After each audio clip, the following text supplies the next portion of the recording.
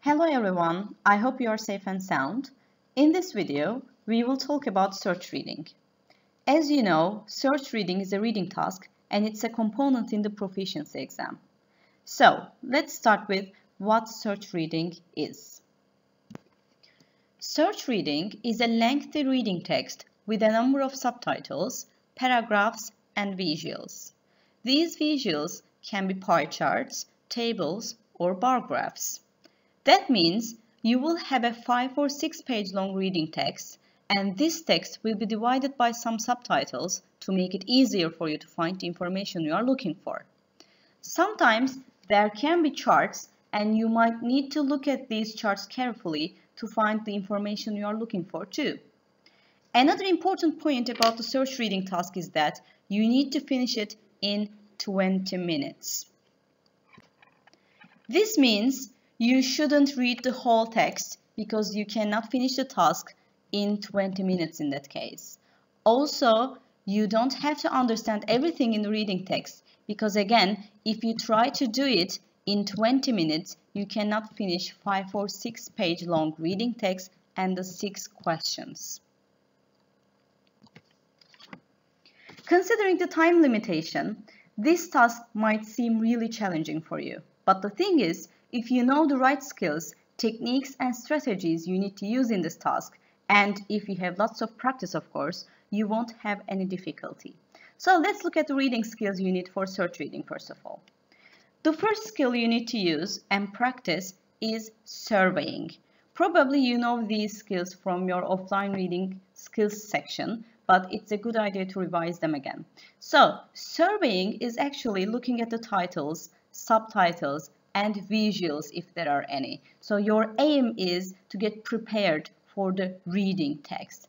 And the second strategy is skimming. Skimming means finding the main idea by looking at the text. So you can look at the first sentence of a paragraph, last sentence of the paragraph, and you can look at the pictures, and you need to get the gist, which is main idea in the reading text. So this will help you to match your question, to match the sentence with the right paragraph or with the right part in a reading text.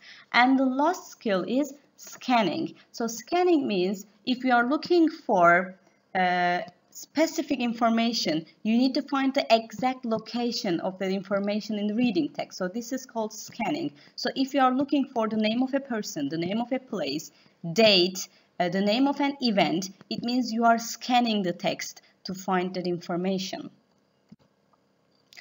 This is a sample search reading question page.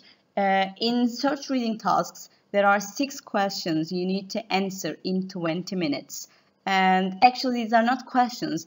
These are sentences you need to complete. So there are blanks here, as you see. So this means you need to first decide what you need to put in these blanks. Are you going to find a noun? Are you going to find a verb or an adjective?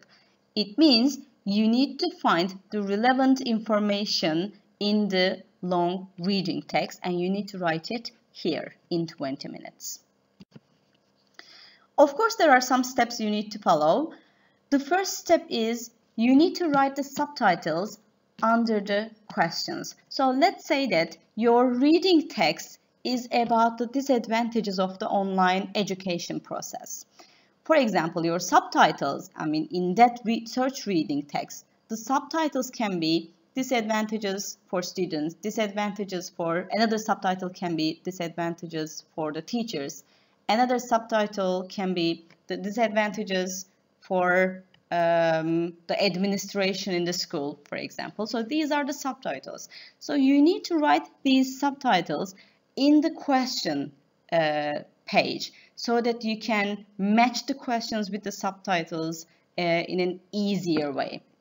The second step is you need to look at the sentence and identify the keywords, because you matched your sentence with a subtitle, but under that subtitle there will be at least 3 or 4 paragraphs, and in that paragraph you need to find the exact sentence, because as you know, the sentences in the question page, those sentences are actually the paraphrased versions of a sentence or 2 or 3 sentences in the reading text. So if you want to find that sentence or those sentences, you need to identify the keywords in your question. So what are the keywords?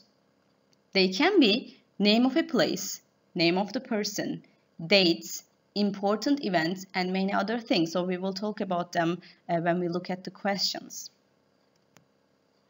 Third step is, when you identify the keywords, you need to match the sentence with a heading or subheading. And the last step is, you need to find the same sentence in a paragraph in the reading text. So let's look at the question first of all, question 1. So in this part, you need to look at your search reading handout and question 1. So put the reading text in front of you and the question page because they are separate now, and we sent them to you separately. So let's read the question first of all. I already wrote the subtitles here because we will directly match the sentence with a subheading. When Buddy Holly and his friends were traveling to Minnesota, their plane crashed. However, nobody knows what caused blah blah blah. So we need to put something here. First of all, let's identify the keyword. So Buddy Holly is the name of a person, so this can be a keyword. Keyword means it's a word that can lead us to the answer, to the paragraph, to the right paragraph, to the subheading we need. So Buddy Holly is the name of the person, and there is Minnesota, it's the name of a place. So these are enough actually for us for now, because when we see Buddy Holly here, we can find that the answer can be under this heading. So this means you need to go to this part because your answer can be somewhere here. So this is our question.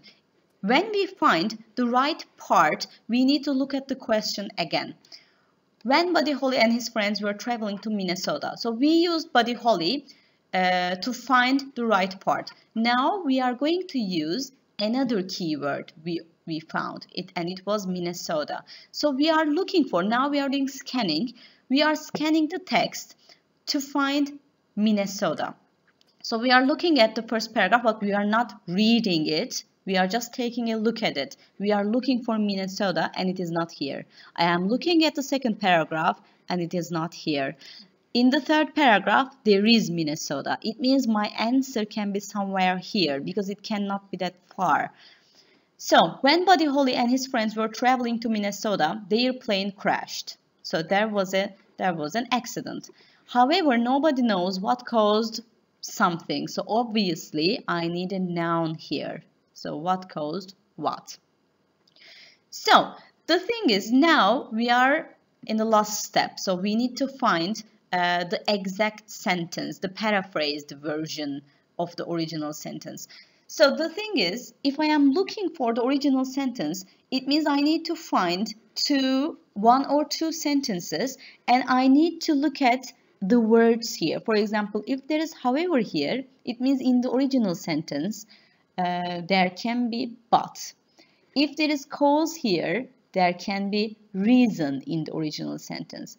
If there is plane crash here, there can be accident here. Okay, so let's look at some sentences, or let's look at this paragraph because Minnesota is here. The same night at 1 a.m., Buddy and his two friends were on the plane. So this sentence is already in our sentence. So I don't need anything here. They were on their way to Minnesota for their next concert. Okay, still we are in the first sentence. It was a cold and windy night, so I don't need anything from this sentence. It was snowing too. Then something bad happened. People saw the lights of the small plane come slowly down and down. Suddenly, they disappeared. Maybe it was the pilot's mistake, but maybe there was a technical problem. But there is no one here, there is nobody here. No one found out, no one knows. The reason caused. It means the word I will see after the reason can be my answer because I am looking for a noun and there is a noun here, the accident. That means this can be my answer. What caused the accident? Let's look at the second question. So first of all, I need to match this sentence or question with a subheading. After becoming popular with her hit song Torn, and this can be my keyword because this is the name of a song. Natalie, this is the name of a person, made their first album, this is also name of something, has won something including MTV, blah blah blah. So when I see the name Natalie here, I can directly match this sentence with this subheading. Okay, this will lead me to this part, to these 3 paragraphs.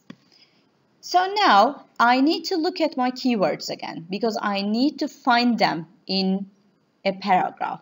There is torn, there is left of the middle, there is MTV Music Video Awards. So this will lead me to the second paragraph because all the keywords are here. So I need to find out what she has won. Okay, it was very successful. So it was very successful and it brought her many prizes, including. You see, the rest is almost the same, including. It means I need something before the comma. And here there is many prizes. So it matches here. Has won many prizes. It brought her many prizes. So she got many prizes. Again, she got many prizes. So it is almost the same. This means my answer is many prizes. So your answer, it doesn't mean that your answer should be only one word. It can be 2 words or 3 words too. Let's look at question 3. Celine Dion, so this is the name of a person. This can be my keyword. Became world famous first. These words are also important. First, the most, the least, because they show you something. They lead you to somewhere or someone or something. So first is also important. You can circle them or you can underline them. Celine Dion first with the song named. It means I am looking for a song name. And because there is Celine Dion here, it means I should look for my answer somewhere under this heading. Okay, this is the paragraph I need. It's quite long. So I am looking for a song name, and this song should make her world famous, and it should be the first one that made her world famous.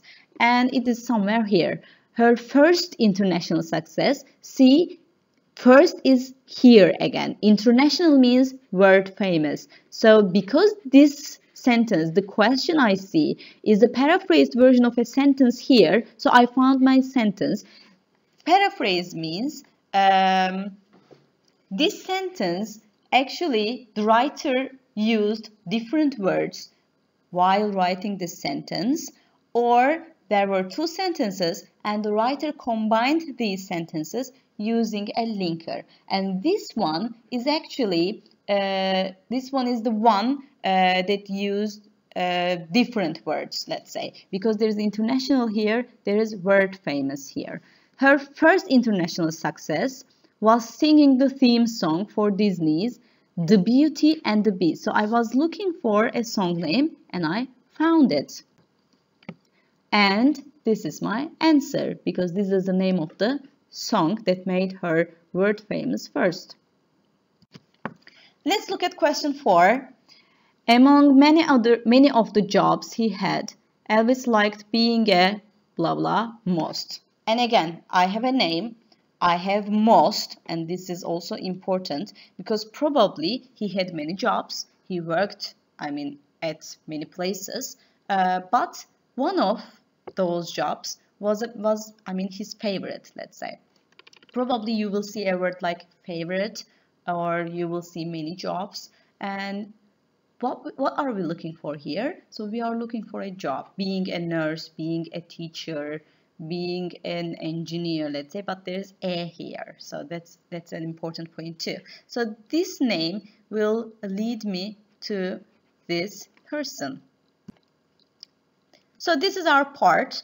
So we need to go to the paragraph that is about the jobs he had, and it is the second paragraph. After he left school, Elvis worked in different jobs. So this is this part. So I don't need anything from this sentence. He worked in cinemas and supermarkets, and he worked as a lorry driver. This was the job he liked most. You see, there is most here and there is most here. So which job did he like most? Being a lorry driver. So there is as here, but there is being here. So I need this part only, a lorry driver, and I don't need a too. So it should be lorry driver. Question 5. In addition to making music and films, John Lennon, again I have a name here, wrote 2 books. He also starred in a film in. So probably I need a date here. In a film when, for example, in 1999 or something like that. And so because I have the name here and I know that I am looking for information about a movie, so I need to go to this part. So this is the part, it is quite long, but I know what I am looking for. I am looking for information about a movie, a film. So John Lennon did not only make music and films with the Beatles, he also wrote 2 books. The first one in 1964, but there is a date here, but this date is about the books. The second one, a year after this. In 1967, he acted in a film. Okay, so there is a film and there is in here, because in my original sentence, in the question, there was in too, called How I Won the War. It means this date is the information I need. And this is the answer, because there is in here, so I need to find something like in the original paragraph, in the original sentence too, because I need the part that comes after in. Let's look at the last question. James Dean, this is the name of a person, so this will bring me to this part, was not a friendly or a talkative person. He could spend days without talking to anybody. He even took his glasses off and played something, so I need a noun here, at parties to ignore people. So I don't have the name of a place, I don't have dates, but I have the name of a person. And if you have difficulty in finding keywords, so you should find specific information. For example, party, taking his glasses off. This can be a clue for you too. So let's look at the paragraphs. Okay, now we are going to look for our keywords in this part. So what were our keywords? Parties, glasses. So let's look for these words in the first paragraph, and I cannot see any parties here. So let's look at the second paragraph. So there aren't any parties, any glasses, but in the third paragraph we see parties on the third line, and on the fourth line we see glasses. So let's read these sentences. So what the information we are looking for is what he played at the parties. So we need to find the verb play here. He sometimes didn't talk to anybody for days. This means ignoring someone. When he went to parties, he often brought his bongo drum. So this is a kind of musical instrument. Then he sat in a corner, took off his glasses because he didn't want to see anybody. So because he didn't want to see anybody is the part about ignoring, and played. So this play, this verb was also in our question. So it means we need this as an answer. The drums or his bongo drums. It means he played these. So this is your answer. So this is the end of search reading practice for now. I am sure you will have more practice, but until that time, you can practice this this kind of an exercise in your More to Read book. So because these are, I mean, they are almost the same with search reading texts or search reading question types. You are doing scanning in these exercises too. You are looking at reading text, you are looking for specific information. I mean, they are almost the same. So it serves your aim, let's say. And if you are doing More to Read too, the texts or these activities in that book, they are actually more difficult than some search reading texts and questions. So you can start doing these activities in your More to Read books, and you can get ready for search reading paragraphs too. Because on the internet you cannot find many exercises that are similar to search reading. So until that time, until we meet again, see you again, stay safe, stay healthy, and please go to the assignment section because you will see these exercises there. So see you guys.